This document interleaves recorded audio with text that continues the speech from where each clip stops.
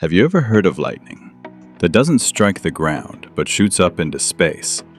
A NASA astronaut has just captured an ultra-rare photo of a spectacular phenomenon called a red sprite. Today I'll explain what it is, why it's so hard to see, and why scientists are so fascinated by these ghost lights in the sky. Stick with me until the end to discover how these mysterious flashes can even affect our communications. Alright, let's start with the basics. The name sounds like science fiction, right? Sprite means fairy or spirit in English, and that's exactly what red sprites are like. Little light spirits that appear above the most powerful thunderstorms. Imagine seeing a red lightning bolt, gigantic, stretching 30 or 40 kilometers tall, shooting up from the clouds into space, painting the upper atmosphere bright red. They were first properly seen only in 1989. Before that, many scientists thought they were just myths or mistakes. And why?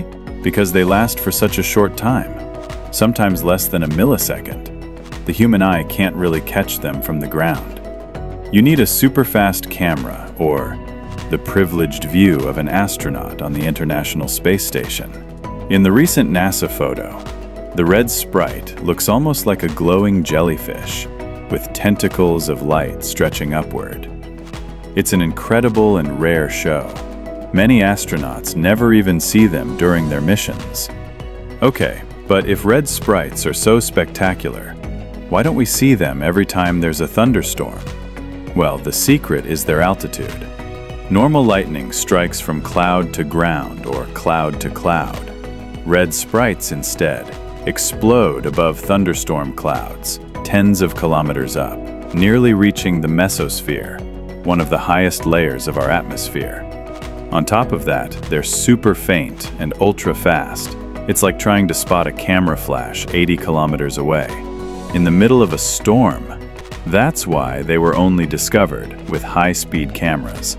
Today, scientists use special aircraft, stratospheric balloons, and of course, the International Space Station to photograph and study them. Every time an astronaut catches one, it's like finding a hidden diamond among the clouds. This NASA photo is so rare that it's going viral worldwide. It's visual proof of how little we still know about the secrets of Earth's atmosphere.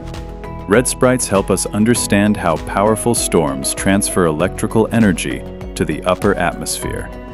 This is vital for studying radio communications, GPS, and even space missions. Sometimes, these discharges can interfere with the signals we use to navigate and communicate. And red sprites aren't alone.